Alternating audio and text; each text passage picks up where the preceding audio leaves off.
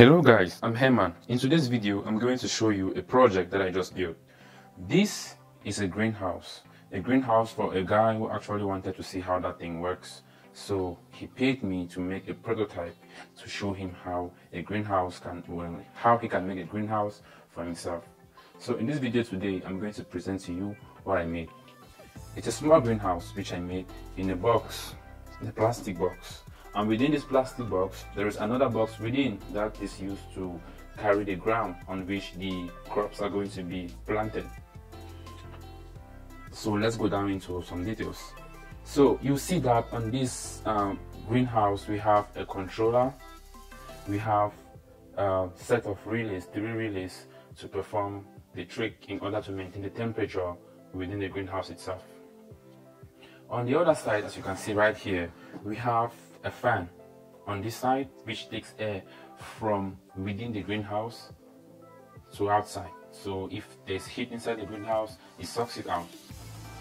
And then there's another fan on the other side that is used to take air from outside to inside. And then on this side here, we're going to see we have a power supply that powers the controller and the fence. As you can see right here, we have a pump that is used to pump water on the crop whenever the crop is not moisturized. So there's a moisture sensor in the farm, So whenever the soil is dry, the pump automatically pumps water inside. Okay, let's talk a little bit more about the controller. So as you can see right here, on this controller we have an LCD that is used to display all the parameters of what is happening within the greenhouse and everything going on. For the controller used on this greenhouse, to control this greenhouse, we use the STM32 microcontroller board, which is the bluepill. And then we have a Bluetooth module. This Bluetooth module here is used to change all the parameters like the set point for the heat and to turn off or on each of these relays that we have on this controller. And then we have a power supply for the controller itself. The fan used on this project are all PID controlled, which means that they maintain the temperature to a certain set point in a very fine manner. So the greenhouse, the fans of this thing work in combination with the light bulb that is inside the greenhouse to keep the temperature inside the greenhouse at a certain set point, which we set on this through this Bluetooth module, and that parameter is always displayed on the LCD. So what we use to interface the fans to the controller are these 2 transistors that you have here. Okay, right here you have a set of 3 relays. The first relay here is used to control the pump, so it turns the pump on whenever there is no water, whenever there is lack of water on the soil. This other relay here is used to power on a LED strip which we have not yet connected inside the greenhouse. And then this other relay right up here is used to power on the bulb that is inside the greenhouse. Okay, right now let me show you into the greenhouse. In this greenhouse right here, we have a 75-watt light bulb which is to generate heat within the greenhouse whenever places are too cold for the crop. Let me show you how the bulb is mounted. So this is the bulb that we have inside this greenhouse. It's an incandescent light bulb which is used to generate heat inside the greenhouse. Okay, in this greenhouse right here, you'll see that we have a moisture sensor. This moisture sensor is going to be stuck on the ground. And then we have the point from where water pumps in on the ground. Right here, you see this sensor. This is the DHT22 temperature/humidity sensor. This is used to sense the temperature from inside the greenhouse and then automatically control the fans, whether they should speed up in order to bring air or they should slow down, and also turn on the light bulb. let's power this. Let's close everything down and then power this on so that you can see how it works. As you can see right there, there's water being pumped inside the greenhouse. This is because the moisture sensor hasn't sensed water from within the greenhouse. So right here, you see that the pump, the LED for this relay already automatically pumped on and then pumps water from within. Water has been pumped in and then you can see right there, it stopped because the sensor already saw water from within. Right here, you see the Bluetooth blinking, indicating that it's ready to receive signals. And then this is the moisture sensor controller, which is just a comparator module. And you can feel the noise from the fans already pumping air from inside the greenhouse right there.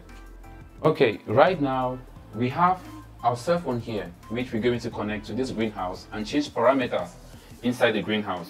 So we are going to make the temperature to be up to go up to 26 degrees so that we're going to maintain everything around. So right here we have our phone. We go into a software that you always use, the Bluetooth terminal module. So we click on it and then we connect to the Bluetooth device.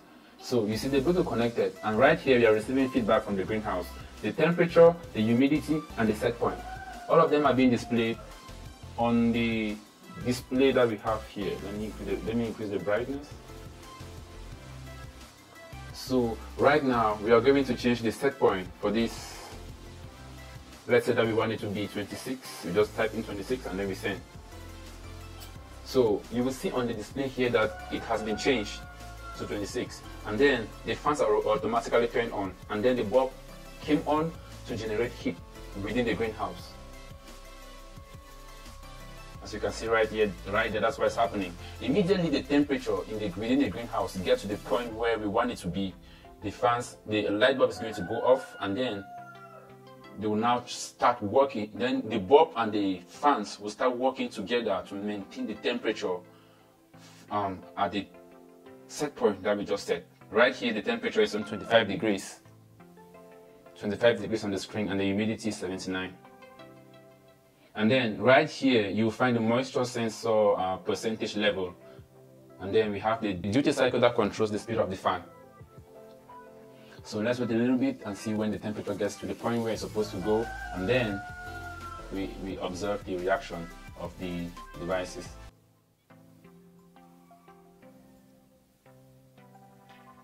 And you will always see that at every point in time we receive real-time feedback of all the parameters being within the greenhouse. So the temperature of the greenhouse automatically got to 26 degrees, and it automatically matched with the set point. So the light bulb, which is meant to generate the heat, automatically went off.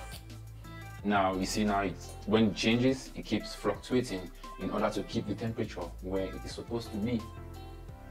Okay, now let's change the set point to 25 degrees, and then you see the reaction of the fan. Immediately we bring it down to 25 degrees, the fan is going to start blowing fast in order to bring down the temperature. Let's go. We send it, it changed here, and then the fan slowly comes up. See, the duty cycle slowly increases.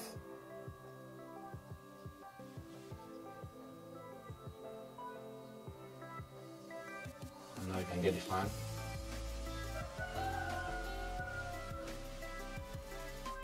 So now the temperature has already dropped down to 25 degrees. So it's fluctuating between 25 and 26.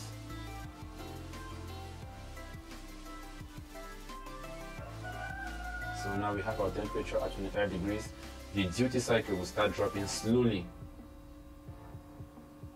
So as you can see right there, that temperature is never going to go above or below 25 degrees as far as the set point is at 25 degrees. So it always makes sure that the temperature is calibrated to the set point that we just set from our cell phone. Okay, let's go now to the other aspect of the project, which is the moisture sensor demonstration. Okay, so let me show you how the moisture sensor works. To do that, let's open the thing. You have We have the pipe that water passes through to get into the pump. And we have our moisture sensor. You see the moisture sensor right here. We just removed the moisture sensor from the water, and then water started pumping directly into the greenhouse, as you can see right there. Let's put back the moisture sensor in the water, and then you see how it automatically stops. You see, it stops automatically.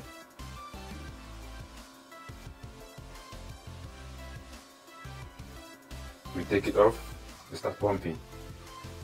Put it back down, it stops.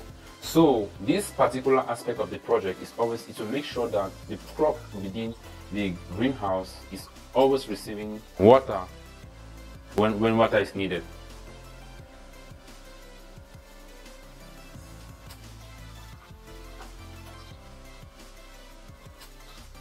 So it works very well. Let's go back.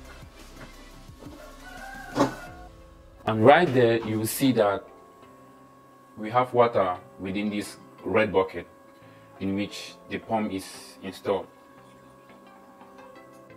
So guys, this is all we have for this project. If you like this video, give me a thumbs up. Don't forget to subscribe to my channel. I'll see you next time on the next one. Goodbye.